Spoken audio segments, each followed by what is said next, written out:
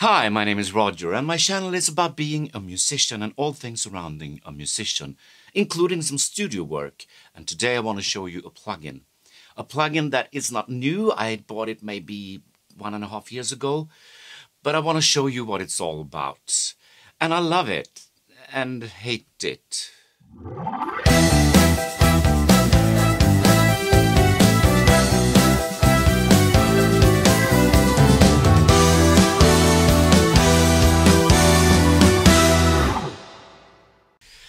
The plugin I'm talking about is this one, Sugar from Process Audio.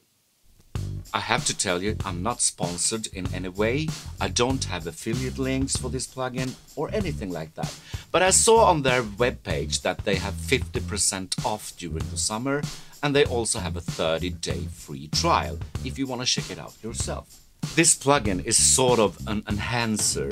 It enhances the signal with parallel processing done in the background. Of course, you can manipulate and change things to your own taste. I have a session up here. It's the Roger That Song of 2021, of course, and I have inserted a few instances of sugar. For example, on my lead vocal. Here it is without the sugar. The only thing I know is that I don't know it. And with the sugar, it sounds like this. The only thing I know is that I don't know. A bit crispier, a bit closer. I like it. The plugin looks like this. We have 4 bands that we can adjust, and every band has 2 settings. And you should always try both of the settings for each band to see what suits the material you want to use sugar on. So let's listen to the vocal again, and I will pull down every band except this band so you can hear the difference between Shine and Excite, which this band is. So let's listen to the Shine. The only thing I know is that I don't know it. And Excite. The only thing I know is that I don't know. You can hear that the Excite and the Shine have different characters. In this case, I like the Excite more, but that depends on the material.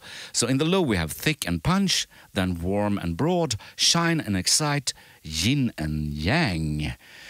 The plugin also have an input fader, output fader, a saturation, high pass and low pass filter.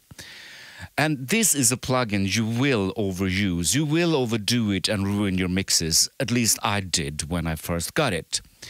So let's adjust this on this vocal. Let's see what we have. The only thing I know is that I don't know enough at all. Everywhere I go, I will start to. The only thing I know is that I don't know enough at all. Everywhere I go. I don't know if that's too much or not, so let's listen in context of the song. The only thing I know is that I don't know enough. A cool thing with this plugin is that we have a wet inject knob. The wet inject knob changes all bands at once. So let's listen if we'll have it low and then raise it. The only thing I know is that I don't know enough at all. Everywhere I go. Something like that maybe. I will come back to the distortion in just a little bit. I have sugar on my drums. Sugar on my drums. So here is my drum sub, drum bus, whatever you would call it, without sugar. It sounds like this. The only thing I know. And with it. The only thing I know.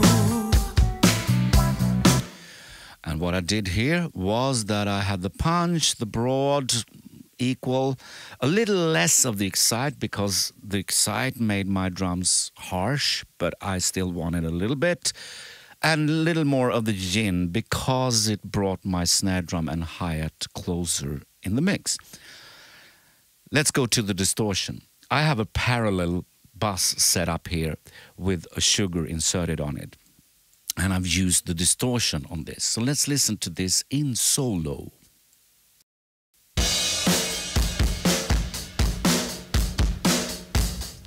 That's distorted. It's pretty cool. The distortion have 3 different settings. We have drive, distort, and crush. I have it on the crush setting now, but let's listen to the drive.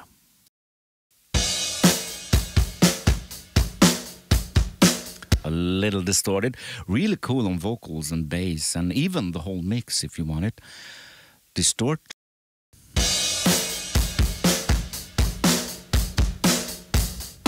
And crush.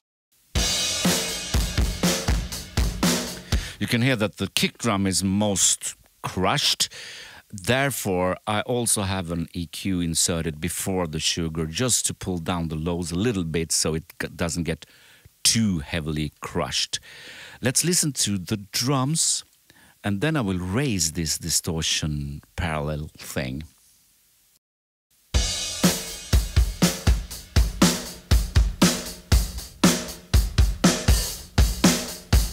That's cool. Without it,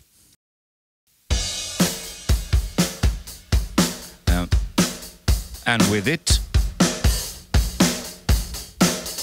this plugin have another trick up its sleeve, and that is that it can be used in MS mode, mid-side mode, and I have that on my master sub, master bus, true bus, whatever you would call it.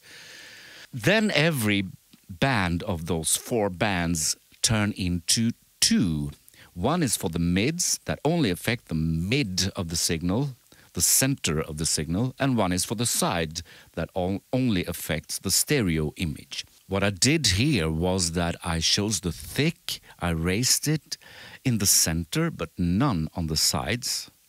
The warm and broad is pretty equal between the mid and the side. The shine is a little bit more in the mids than the sides.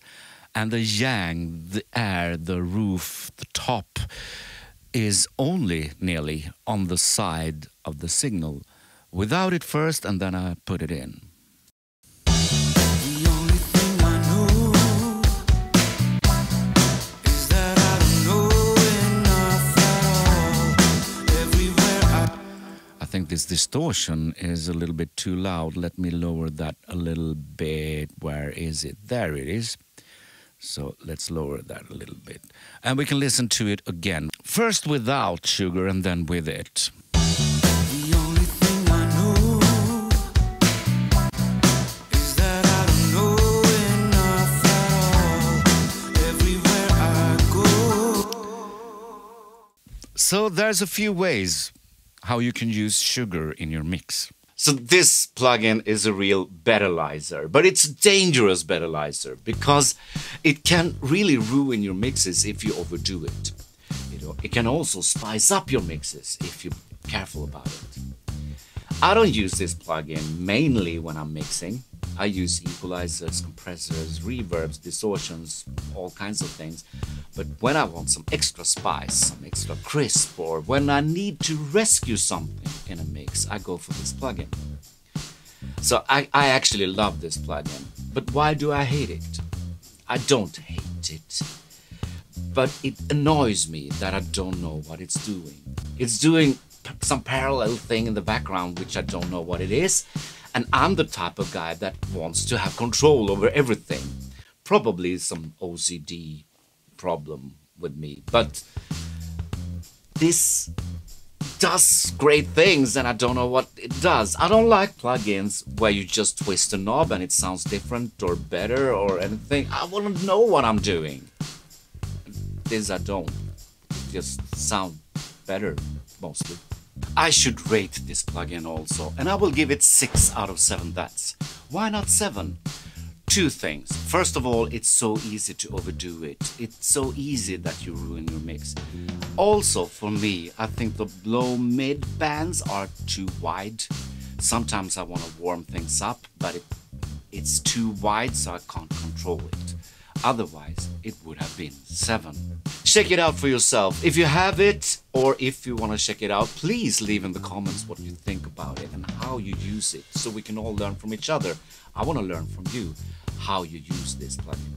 You have a 30-day free trial from their website. I link it down below, of course. Thank you so much for watching. If you have other studio things, other plugins you want me to check out or do a video about, leave that also in the comments. The Swedish word of today is sugar. Sugar in Swedish is socker. Socker. Until next time, Roger that.